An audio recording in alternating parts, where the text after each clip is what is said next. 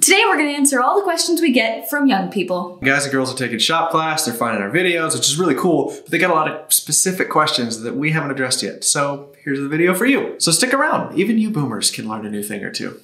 We're Jennie and Davis. We fly through hurricanes for research and build furniture for fun. A while ago, we came up with a business plan to sell quality furniture which brings people together. Follow along as we build our business empire.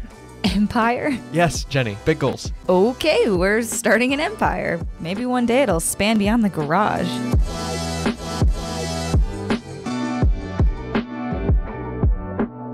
All right, so we have 5 things up here. Let's see what the first one is. I don't want to come off as sleazy. Yeah, that's probably the #1 thing we hear from young people. Okay, so most of the people who ask us this question picture salespeople as a guy holding a briefcase, going door to door trying to sell people things in the middle of dinner. Or a used car salesman trying to sell you a really terrible car that they know is gonna break down 2 miles down the highway. But the kind of person that's worried about being that person is not gonna do those things. So don't carry your own personal negative connotation into sales. Sales is just helping people find the right thing, but not forcing them. Sales is helping, not forcing. Helping, not forcing. And if it's done correctly, it's a super fun experience for both the seller and the buyer. Have you ever bought a product from or advertised by a YouTuber or a streamer? You got a product that helped you out, they got a little bit of a kickback, it helped them, everybody benefited, that's sales. I remember when I was a kid, I was doing a walkathon. It's a fundraiser where I walk laps around a track and adults would pay me for every lap I walked and all the money would basically go to some fundraiser. I was shocked that these adults were paying me $20 per lap. I was thinking in my head, I wouldn't give $20, but all these people were giving a minimum of $5 for every lap I walked around the track. And they weren't getting anything out of it. All the money was literally going straight to a fundraiser. But now I realize that people just have a soft spot for kids. That's why the school has you do the fundraisers instead of the teachers. Because the teachers can barely sell you on taking a test. All right, #2, let's see what it is. How much do I charge? I lied. This is the one we get more. We get this more than #1. People are always asking us, how much do I charge? All right, so pricing. This is our #1 question from grown-ups. It's also our #1 question from younger people. How much do I charge for my stuff? And our answer is charge whatever you want. Charge as high as you can possibly think people would pay for something. If you're under the age of 25, you're in a really special spot because older people love to support young people. They want better for the younger generations, they feel good about it. It's just a thing that we do as human beings, is older people really like to help younger people. I remember in our old neighborhood, the kids across the street used to do a lemonade stand every summer. And it's just like every lemonade stand that you're thinking about or that you've seen before. It's a little table out in the front yard, they got a little poster board sign that says 25 cents a cup, and they got 2 big pictures from the kitchen. So we'd always go buy a couple of cups and we'd pay them $5 or $10, you know. One day we went over there and it was really windy and they were keeping all their money in a little cup. Well, the cup fell over and oh my gosh, these kids were rolling in it. I'm talking 10s and 20s blowing all over the front yard. We were helping them pick up the money, but they must have had $200 in that cup. They were making so much more than 25 cents a cup. What I'm trying to get y'all to understand is that price does not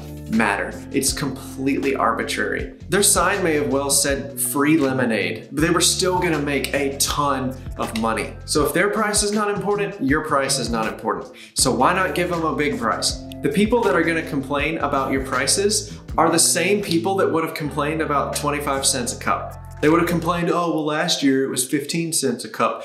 People are gonna complain about price no matter what you price it. You might as well give them something to complain about. And the people that are gonna pay it are gonna pay it anyway, and the people that are gonna complain no matter what your price is. So give them something to complain about. Price really high. People are more than willing to pay you for your work. All you gotta do is ask for it. Because your customers are the ones that will pay for it. So if somebody doesn't wanna pay it, that's fine. You're not trying to build anything for them. All right, #3. It's a good one. Is my work good enough to sell? We get this question all the time. People will send us Instagram messages with pictures of their work and say, hey, is this good enough for me to sell to somebody? Short answer, Yes, as long as it's not falling apart, it's good enough to sell. And actually, what we found out is it's not about the product. So when I was a kid, our fridge was littered with paintings and drawings that my sister and I made. Maybe you had the same experience. So they were the most terrible, ugly looking drawings, but dang it, they were on the fridge. My dad still, to this day, still has some of those pictures that I drew in his office.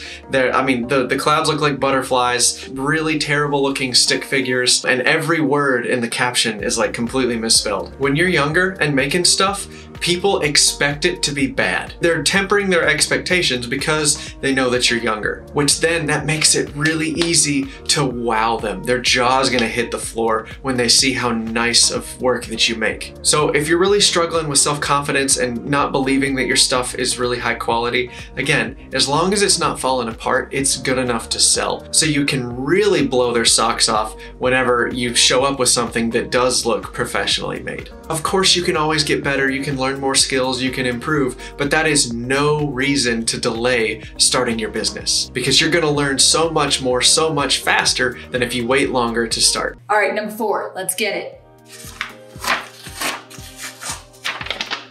Ooh, your story is greater than your product. We had to learn this the hard way. We kept on wanting to make an even better product. They're buying your story. You can always improve your product, but you need to spend time improving your storytelling abilities because people buy your story, not necessarily your products. All right, let's talk about streamers.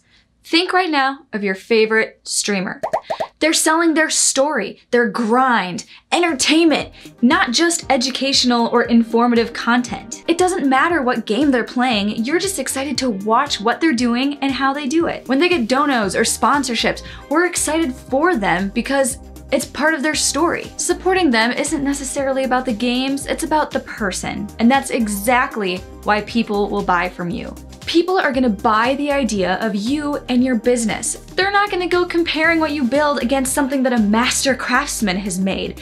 They're buying into the idea of you building a business years from now, and then they can say, I bought from that kid back when he lived across the street from me. You guys don't understand the power that you have in running a business the next 5 years as a young person. So spend some time outlining your story of how you got into woodworking or building. Maybe it's you started taking shop classes in high school, or you learned from your grandpa when you were young. Get that story nailed down, and that's gonna sell you more product than anything else.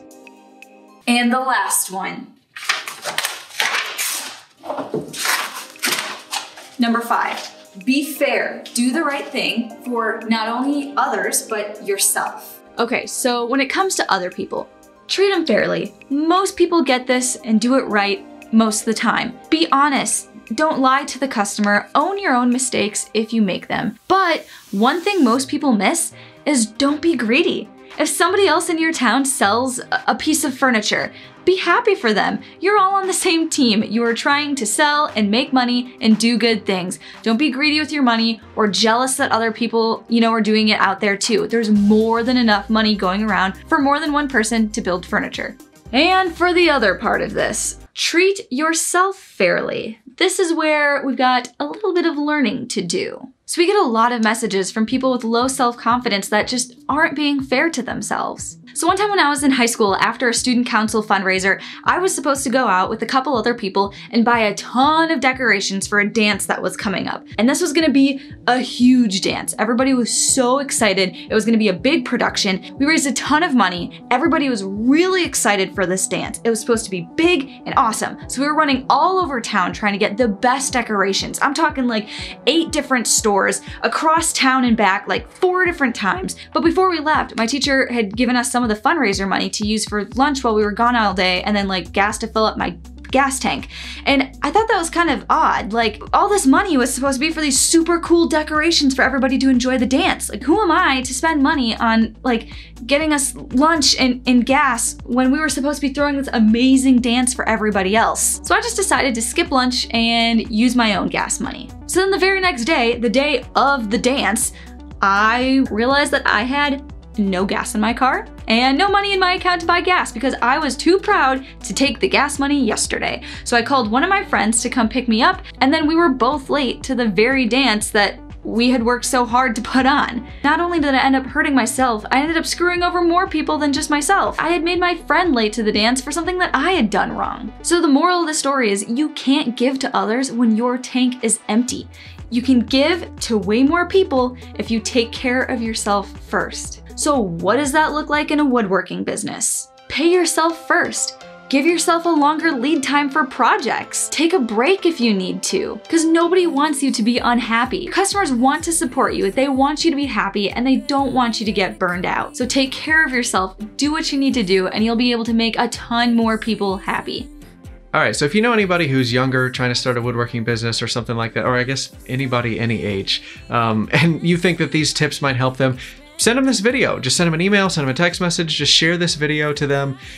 We'd love to get this video to as many young eyeballs as possible. Because one of the fastest ways to learn about yourself and to grow from that is to start a business when you're young. You're gonna be faced with things that you can run away from for decades before real life catches up with you. But if you start a business, you can learn these lessons a lot faster when you're young. It's tougher up front, but it's way better for you in the long run. I wish that I had started a business when I was younger so that I could have learned some of these things a little bit quicker. Anyway, thanks so much for watching. Hit that subscribe and the notification bell. You see all of our new videos when they come out. We're trying to run a woodworking business here in the Houston area, and we'd love for you to follow along and be with us on our journey. So thanks for watching, and we'll see you on the next one.